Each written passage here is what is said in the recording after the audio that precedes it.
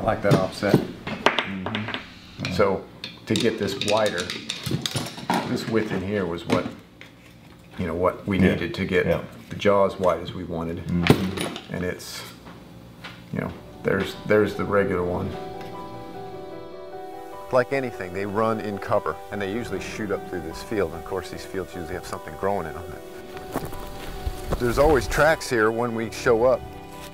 The most efficient and effective means of getting your hands on a wolf is by trapping them in one way or another. The traps we use are rubber padded leg holds. They go underground. It's got an offset built into it, meaning when the trap closes, the jaws don't close all the way, and that's filled up by rubber. We try to take advantage of travel corridors and natural scent stations or scent marking that they would be attracted to, or food bait that's out there, and we trick them into stepping into this trap, which grabs them by the foot.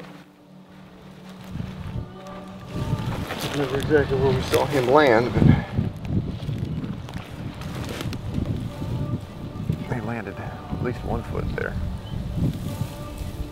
So we've really tried to focus in on a predictable trap that does the least amount of damage as possible.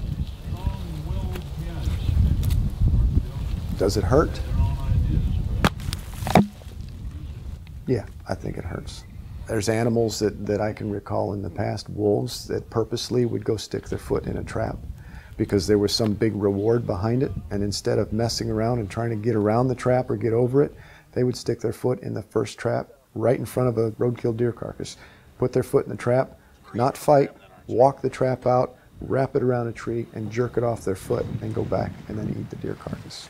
She did it more than, you know, a handful of times. So that animal learned that it wasn't so bad. It's a little sloppy in here.